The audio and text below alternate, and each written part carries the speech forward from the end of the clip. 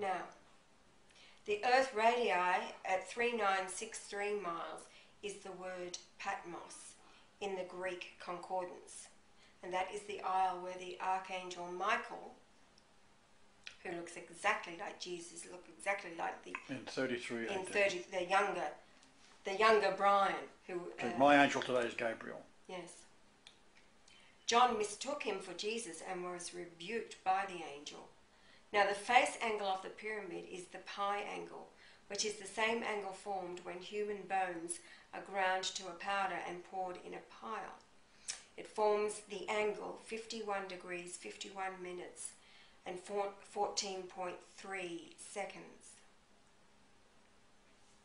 The same number as miles, 51 degrees 51 minutes 14.3 seconds, being 51511.43 miles divided by 13 is 3962.417692307692307692307. I guess that's repeating. Miles, or the Earth radii, times 2 is a diameter of 7924.8353846153846153846. Repeating again, blah, it goes on forever there. Miles. Diameter of the Earth. Yes. Now, you will, after I've finished talking, see these diagrams that Yahweh's got here. Now, I'm looking, oh, wow. Which is that 0.4930 degrees. This is the subtens number. The subtens number of the moon. Now, it's the angle. Yeah, the angle. The moon rises above the horizon. Okay. Now, this number is, it means end in the Greek concordance, meaning the end of the world. It's a prophecy. The distance to the pyramid is the word prophecy. It will be a full moon at 9:18 universal time. Subtens number 0.4930 degrees. The distance to the moon will be 63.3 Earth radii. And that's a reference, of course, to Isaiah 63 verse 3. The age of the moon, 14 days, 18 hours, 21 minutes. And the distance, 404,000 kilometers. Now, 4930 in the Hebrew dictionary is a peg or a nail. That's a reference to Isaiah 22 verse 23. 4930 in the Greek dictionary from 4931 means entire completion. That is consummation of a dispensation. End.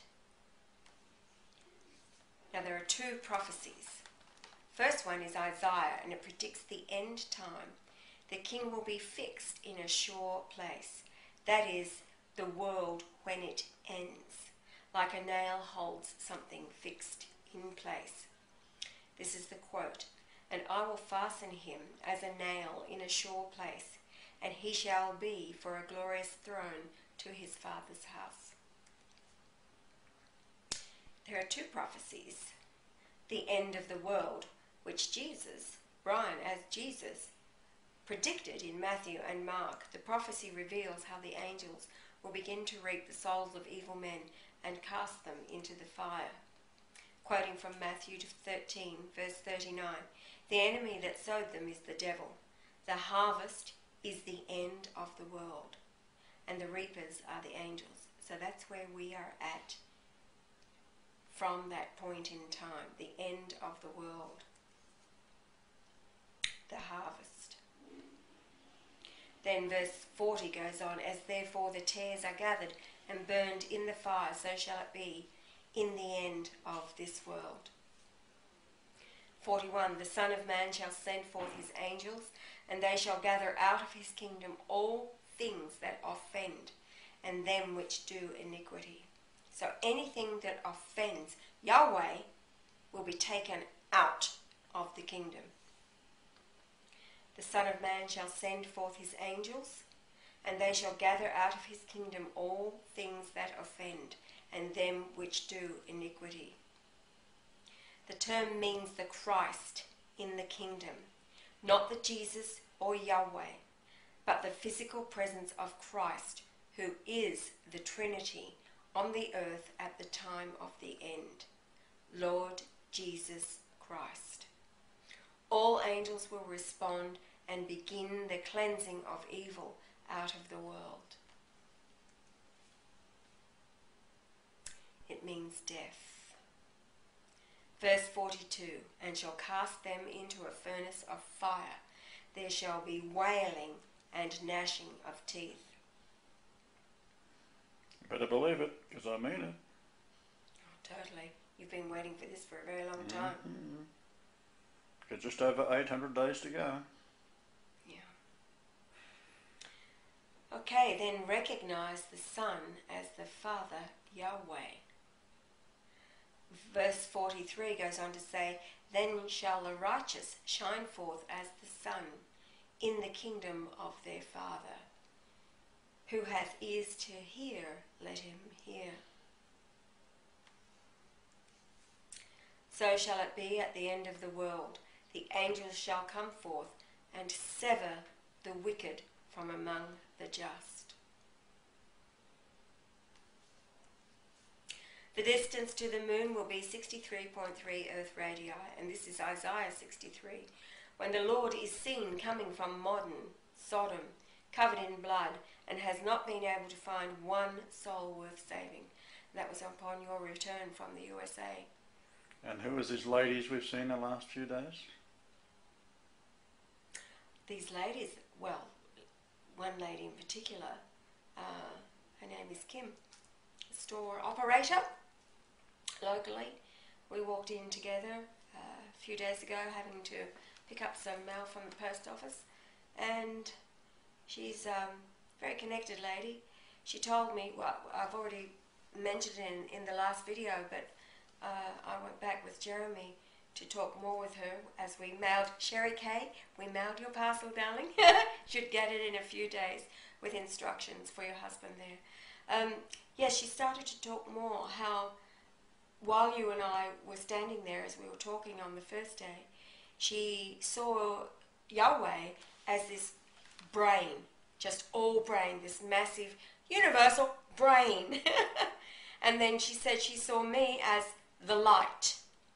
And of course, that's what it is. Yahweh is the brains behind the operation, and Asherah is the light that came forth out of his side. And he's explained before in one of his other creation videos that he existed as dark matter, 100% dark matter. And then after the, from the thought of the beginning of the creation, the first sound that came forth was the bringing forth of Asherah from his side. And that sound, being the first sound heard in the universe, I was actually coached in it along the way, my journey in finding you. And it's a sound of and that was the light that was created from your side, being 10% of the universe. And so she was very accurate. Then she also continued to tell me that she saw, she was getting a real sense of blood splattering all over the place. And of course that's reference to the Isaiah prophecy about having trodden the winepress alone and crushing the nations. It's the blood of the nations splattering against the white garment, which is the Holy Ghost worn on the outside of Yahweh today, of course.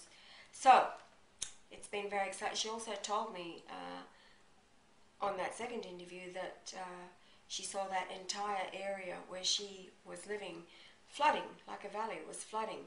And then she asked me, was that possible? And I didn't even answer. I was about to answer no, it was more of a, and she said straight away, or is it a spiritual condition? She said because the flood actually came down the road from Sedgwick, which is, of course, is where we are. And she's right. It would be that washing of that entire valley as the news goes forth and our presence is made known in that area. It's not only herself, I met her children as well. They know who we are.